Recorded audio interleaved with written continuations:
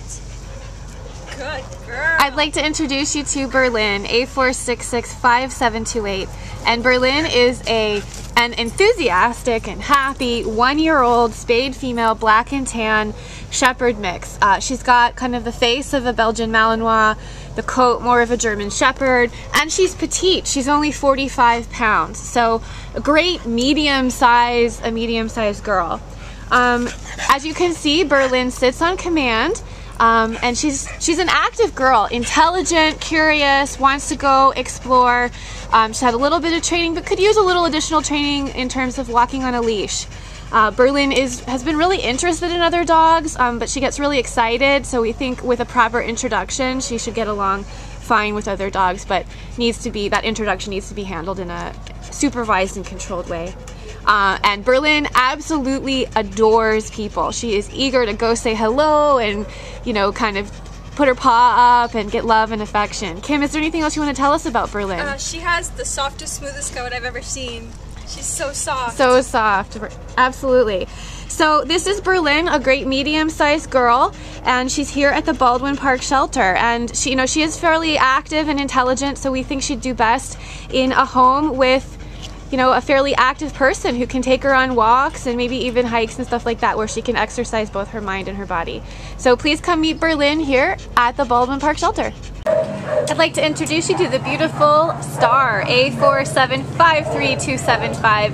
And Star is an approximately 2-year-old red and brown and white female Papillon mix. There goes the Metro Link, and Star is considering getting on it, but isn't too bothered by it. And so Star is a 2-year-old Papillon mix, absolutely beautiful. She's got kind of a foxy little look to her, and she came into the Baldwin Park shelter as a stray from, well, I don't know where she's from, but she arrived here at the Belgian Malinois shelter on September 6th. And Star is pretty good on a leash. She's got a little prance that she walks along with and is quite delightful. And she's definitely got the basic concepts of a leash down. She likes people. She's friendly and affectionate. She went straight up to Sandra here and gave her some kisses and said hello. And there is, let me just show you this, there's a big dog who just, who is this, Jenna? This is Dolce. This is Dolce, who just decided to photobomb the video here, and Star isn't bothered by it at all. Star seems to be okay around bigger dogs, and she's in a kennel with little dogs and getting along just fine with that. Star has a nice medium energy level.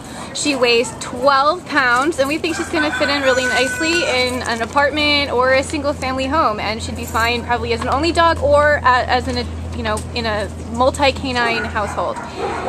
Sandra, Star is quite smitten with you. Is there anything else that you want to say about Star? She's just a love bug. I mean, she just is going to be great, you know, out prancing around on leash as she does, or hanging out in your lap and giving you a little kiss every once in a while. So I just think she's going to be good and affectionate for any situation. Right, Star? So this is Star. She's a beautiful girl, and she's here at the Baldwin Park shelter. Please come meet her. And come meet Dolce, too. She's pretty awesome.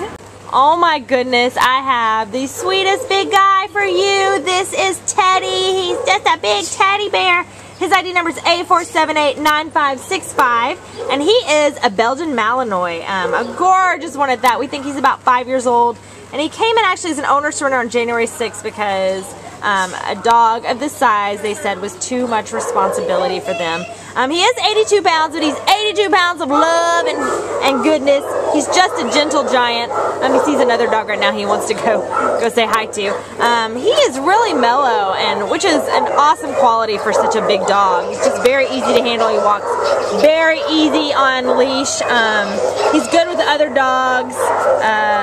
He is just an amazing big guy. If you're looking for a big guy that's not like, you know, a lot of big guys are strong and take a lot of strength. This guy's just like pretty easy and mellow. We think he would make a fabulous family dog, an awesome dog to have in a single family home. You know, and he would look like a good protector, although he's mellow and friendly and awesome. You know, just if you're walking around, hopefully people will not mess with you because he's got that fabulous look about him, but he's just a sweetheart. Look at this gentle giant sweet baby.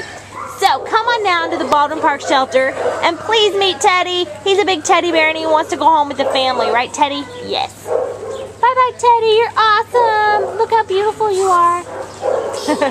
Oh, and he sat for us a couple times. We don't know if he knows commands, but we definitely think he's eager to learn and to please for sure. He's sniffing some dogs. Bye Teddy.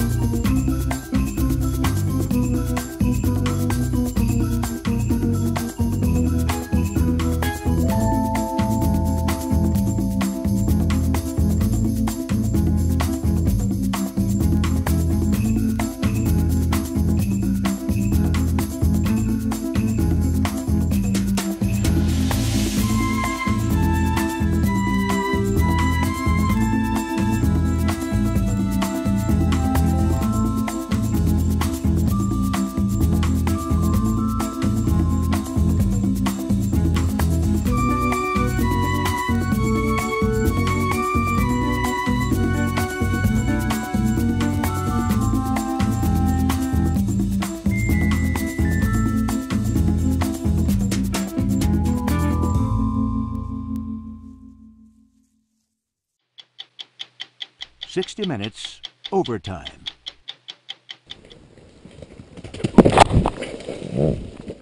These dogs are really unlike anything you've ever seen. There isn't a human being on earth that can outrun these dogs. And when you see them run, you know that's true. We're in Texas at the ranch of Mike Rickland, who's a former Navy SEAL. This is not for the faint-hearted. No, it isn't. It's serious business, no different than any other military training that we do. It's not a game. They're held to the same standard that we are. These dogs are not trained to kill.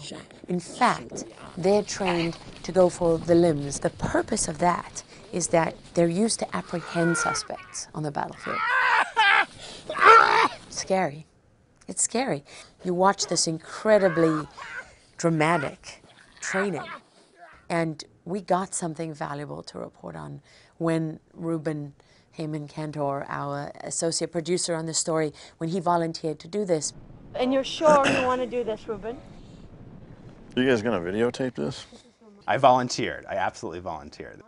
And the moment they started to put the bite suit on him, Ruben's face drained of color. He literally went gray before our eyes. Once I was about halfway dressed, I began to think this is a bad idea. This is remarkably brave. You get it? Or stupid. You're really sure you want to do this? Yeah, I think at one point someone said to me, "Don't present your face." Don't give him your face? Did you hear that? Don't present your face to him. Honey, it's William Penn is the life insurance policy. That was the funny side of it. The serious side of it was that there really was an opportunity to learn for ourselves what this is like. But it's a big leap of faith to accept when someone says to you, "Don't worry, he's not going to go for your throat. You know, we've trained him." Oh, really? That's great. What if you're wrong? The dog's going to be over here. Okay. You're going to turn and you're going to start running. Okay. And as you run, just kind of chicken wing it a little bit. Chicken wing it, okay. And he'll come up and he'll bite you. Okay. And when he bites, you just take a step forward. You know what I mean? And then get him over here. Just kind of move him around a little bit. I'm not going to go to the ground if I can help. That's the goal is to not go to the ground. Okay. And this dog takes off running and it starts to go.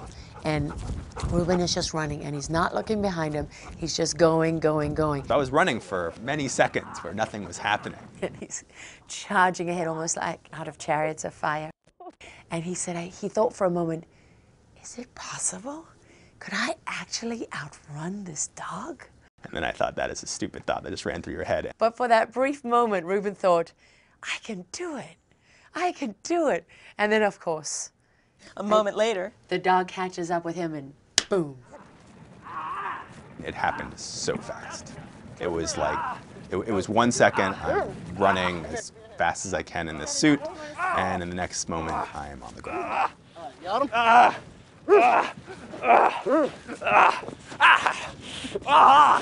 This is not enjoyable in any way. The dog is on him. The dog is on him, and he's got him by the arm, and he will not let go. And he is letting everybody know that he's in charge. He's got his man, and he is not letting go. what kind of dog was that? I believe it was a Belgian Malinois, Okay. but it wasn't my focus at the time. All right, I've had enough. Okay, now. Still. Okay.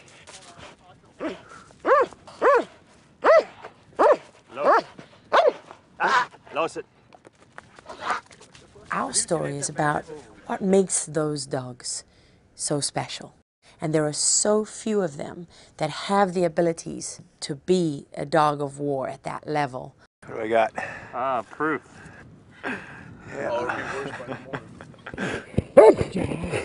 This particular breed has a drive to go after something that you can't even begin to teach. It has to be there from the start.